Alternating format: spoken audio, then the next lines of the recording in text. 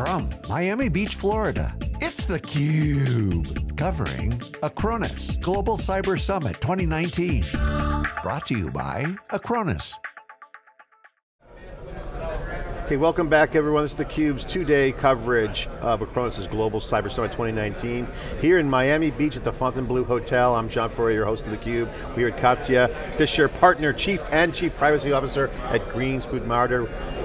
Legal advice is right here on theCUBE. Ask her anything. We're going to do a session here. Thanks for coming on, appreciate it. Thank you very much. So I'm going to have to do the little disclaimer that all lawyers do, which is nothing here is to be construed as advice. It's just opinions and information only. I didn't mean to set you up like that. All kidding aside, you hosted the panel here for Acronis' conference. Obviously, cyber protection is their gig. Data protection and cyber protection. Makes sense. I think that category is evolving from a niche, typical enterprise niche, to a much more holistic view as data becomes, critical in the security piece of it. What were you guys talking about on the panel? Well, so the first issue that you have to understand is that cyber protection is something that has now become critical for pretty much every individual on the planet, as well as governments. So something that we talked about on the panel today was how governments are actually dealing with incoming cyber threats. Because now they have to take a look at it from the perspective of, first of all, how they themselves are going to become technologically savvy enough to protect themselves and to protect their data, but also in terms of regulation and how to protect citizens. So that was what the panel discussion was about today. On the regulatory front, we've been covering on SiliconANGLE, our journalism site, the innovation balance. Is regulatory action helpful or hurtful to innovation? Where is the balance? What is the education needed? What's your thoughts on this? Where are we? I mean, early stages, where's the progress? What needs to get done? What's your view of the current situation? So I'm an attorney, so my views are perhaps a bit more conservative than some of the technologists you might speak with and some of my clients as well. I think that regulation is, as a general matter, it can be a good thing, and it can be quite necessary. The issues that we see right now with regard to regulation, I think one of the hottest issues today is with respect to data laws and data privacy laws. And that's obviously something that I think everyone is familiar with. I mean, take a look at, in the United States alone, we've seen the city of Baltimore dealing with breaches. We've seen other parts of the government, from the federal level all the way down to municipalities, dealing with breaches and cyber attacks. We've seen data breaches from banks, Capital One, right? I believe Dunkin' Donuts suffered a breach, Equifax, and then at the same time we've also seen individuals up in arms over companies like 23andMe and Facebook and how data is used and processed. So data seems to be a very, very hot button issue today across the board. So something that we're really thinking about now is, first of all, with respect to the regulatory climate, how to deal with it not only in the United States, but on a global level. Because when we talk about technology and the internet, right, we're in an era of globalization. We're in an era where a lot of these things go across borders, and therefore we have to be mindful of the regulatory regimes in other places. So I'll give you an example. You might be familiar with the GDPR. So the GDPR is in the European Union. It's been in effect now for the last year and a half, but it affects all my US clients. We still have to take a look at the GDPR because at the end of the day, my clients, my firm might be dealing with foreign companies, foreign individuals, companies that have some sort of nexus in the European Union, etc. So because of that, even though the GDPR is a set of regulations that's specific to the European Union, it becomes extremely important in the context of the United States and globally. At the same time, the GDPR has certain issues that then end up conflicting, oftentimes, with some of the regulations that we have here in the United States. So, for example, the right to be forgotten is perhaps the most famous clause or part of the GDPR. And the right to be forgotten is this concept in the GDPR that an individual can have information erased about him or her in order to protect his or her privacy. The problem is that from a technical perspective, first of all, it's an issue because it becomes very, very difficult to figure out where data is stored if you're using third-party processors, etc. But from a regulatory perspective, the conflict comes in when you take a look at certain US laws. So take a look, for example, at banking regulations in the United States. banks have to hold some types of data for 7 years and other types of data they can never delete, right? Yeah. Lawyers. I am licensed by the New York State Bar Association. Lawyers have their own rules and regulations with regard to how they store data and how they store information. HIPAA, medical records. So you see these conflicts, and there are ways to deal with them appropriately, but it becomes some food for thought. So it's complicated. It's really There's a lot of conflicts. Yeah. First of all, I talked to a storage guy. It's like, data? I don't even know which drives that's on. Like, storage is not elevated up to the level of state of the art from a tracking standpoint. So it's just on the business logic is complicated. I can imagine that. So I guess my question to you is that are you finding that the jurisdictional issue is the biggest problem in terms of cross-border on the business side, or is it the technical underpinnings that with GDPR is a problem? Or both? What's your? I mean, it's both, right? There are a lot of issues. You're right. It's very complicated. I mean, in the United States, we don't have some sort of overarching federal law. There's no, cyber protection law in the United States. There's no overarching data protection law. So even in the US alone, because of federalism, we have HIPAA and we have COPPA, which protects children, and we have other types of acts, but then we also have state regulations. So in California, you have the California Privacy Act. In New York, you have certain regulations with regard to cybersecurity.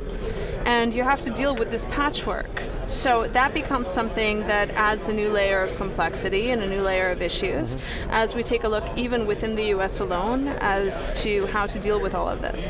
And then we start looking at the GDPR and all of this. From a technical perspective, I'm not a technologist. Katya, let me ask you a question on the entrepreneurial and business front, because I think one of the things that I'm seeing, it may or may not be an issue, but I want to get your legal weigh in on this. Sure.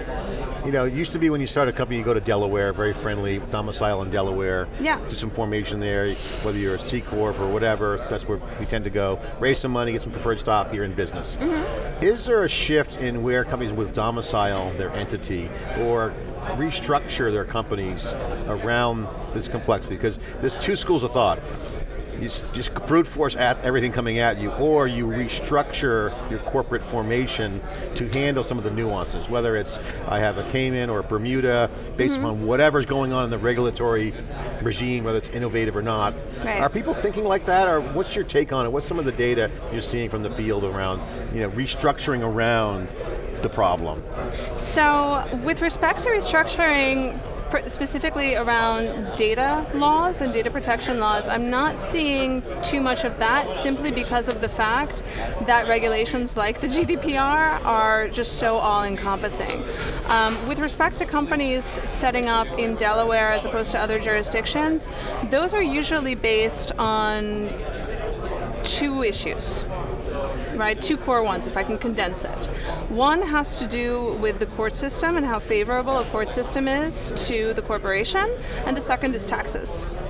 So a lot of times when you see companies that are doing all of this restructuring where they're setting up in offshore zones or etc., it's usually because of some sort of a tax benefit. It might be because of the fact that, I don't know, for example, intellectual property. If you have a company that's then licensing IP to the United States, there's a 30% withholding tax when royalties are paid back overseas. So a lot of times when you're looking at international structuring, you're trying to figure out a jurisdiction that might have a tax treaty with the United States that will create some sort of an opportunity to get rid of that 30% withholding. So that's where things usually come into play with regard to taxes and IP. I haven't seen yet on the side of looking for courts that are more favorable to companies with respect to data privacy and data protection. I just haven't seen that happen yet because I think that it's too soon. How do companies defend themselves against claims that come out of these new regulations? I mean, GDPR, I've called it a shitstorm when it came out, and I never was a big fan of it. It just didn't, I mean, I get the concept, but I kind of understood the technical issues. But like, let's just say you're a small growing business and you don't have the army of lawyers, or if someone makes a claim on you, I have to defend it. How are companies defending themselves? Do they just shut down? Do they hire you guys? I mean, obviously lawyers need to be involved, but at some point, there's a line of where I'm a US company and someone consumes my media in Germany and then says, hey, I'm a German citizen, you American company, delete my records. How does that work? Do I have to be responsible for that? I mean, So it's really case-by-case basis.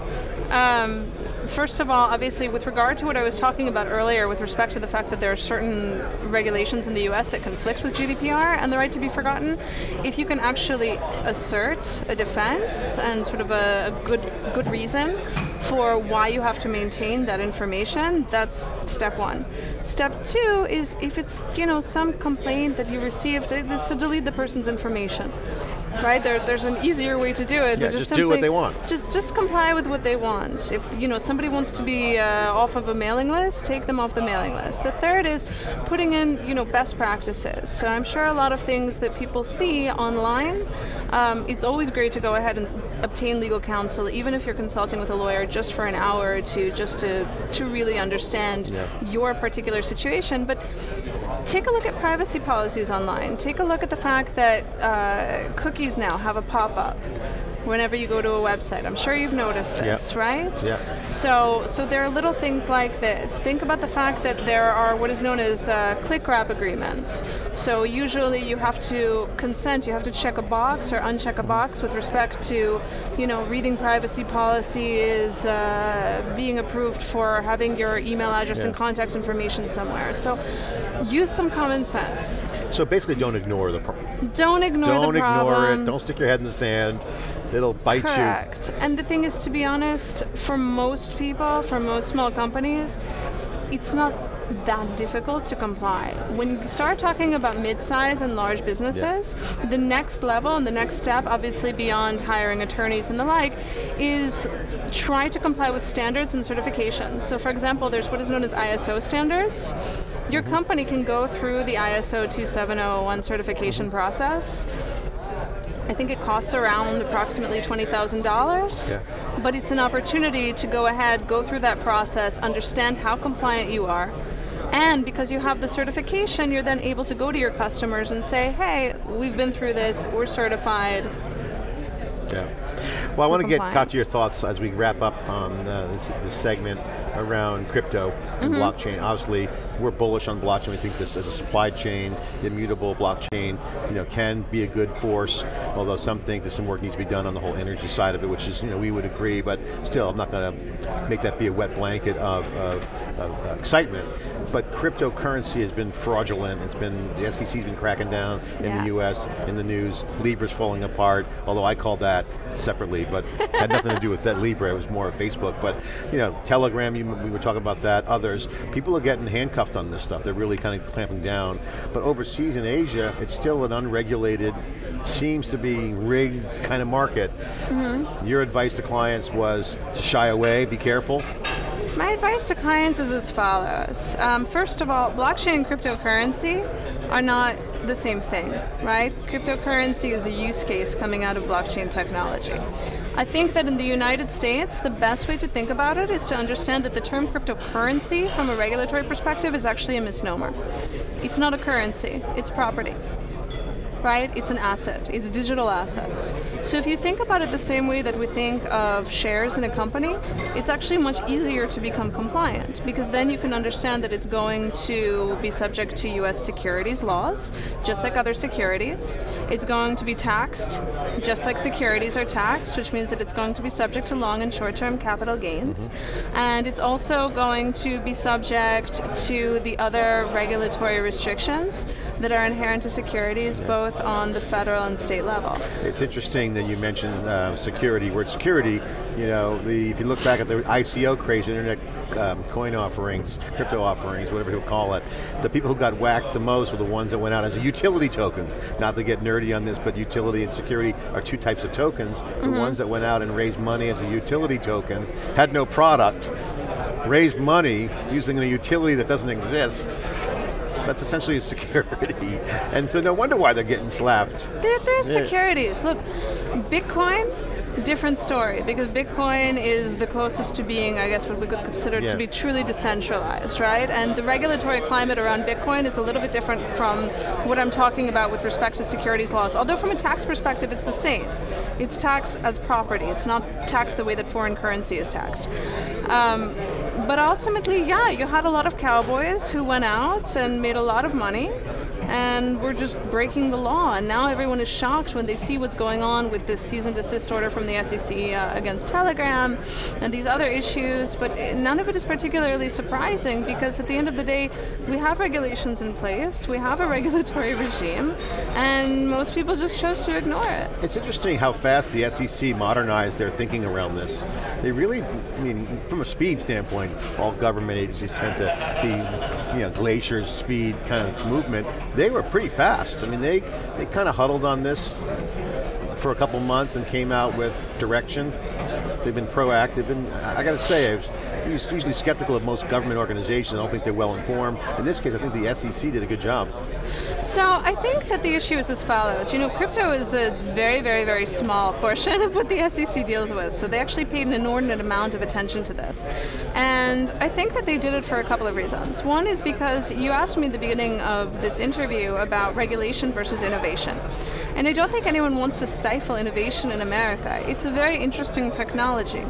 It's very interesting ideas, right? No one wants that to go away. No one wants people to stop experimenting and stop dreaming bigger. At the same time, the other issue that we've seen now, especially not only with the SEC, but with the IRS now getting involved, is the fact that even though this is something very, very small, they're very concerned about where the technology could go in the future. The IRS is extremely concerned about erosion of the tax base. So because of that, it makes a lot of sense for them to pay attention to this very, very early on, nip this in the bud, and help guide it back into the right direction. I think that's a good balance. Great point. Innovation doesn't want to be stifled at all. Absolutely. Okay. What's new and exciting for you? Share some personal or business updates in your world.